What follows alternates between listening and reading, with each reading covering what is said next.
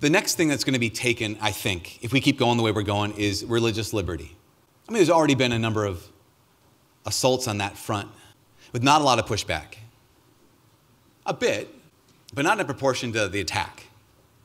And again, I don't want to be alarmist about this, but I think the next thing that's going to be taken is going to be religious liberty. And I don't think it'll make a difference in the lives of most Catholic men. Because even if religious liberty is taken away, you'll still be able to go to Mass on Sunday. That's what you're doing with your private time. You're keeping Mass inside the church walls. Even if religious liberty is taken away, you'll still be able to, pray a rosary in private if you want. If religious liberty is taken away, no problem. You'll still be able to send your kids to religious ed and drop them off and not have any conversations with them about what they learned or what they didn't learn. Part of me thinks whatever, take it away. Why? Because we have it now. What the hell are you doing with it?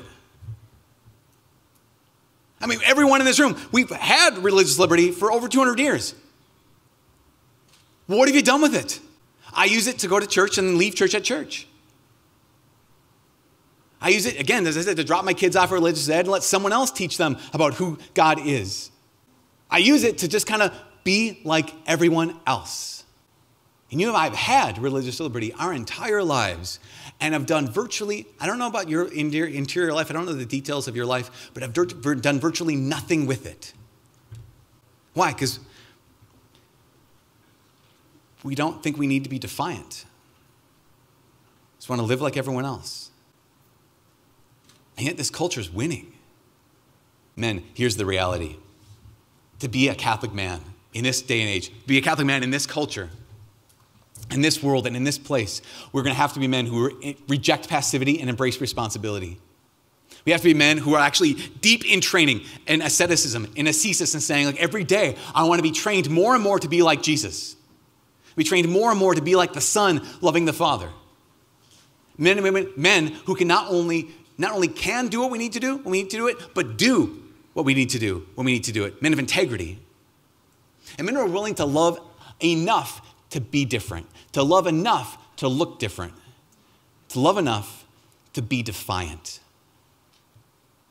My guarantee is, if we become men like that, responsibility, competence, integrity, love, and defiance, there is no way, with our Lord Jesus Christ and the power of the Holy Spirit, there is no way that this culture, this whole world, and especially your families, won't be redeemed for Jesus Christ. All glory be to the Father, to the Son, and to the Holy Spirit, as it was in the beginning, is now, and ever shall be, world without end. Amen. In the name of the Father, Son, Holy Spirit. Amen. These are pretty strong words from Father Mike, but all you have to do is look around and see that Christianity is under attack. So what are we going to do about it? There's a famous phrase, the only thing necessary for the triumph of evil is for good men to do nothing. What are we doing to prevent evil? Are we striving each day to be more and more like Jesus? Or are we just leaving church at church, as Father Mike mentioned? With God's grace, we can change the world.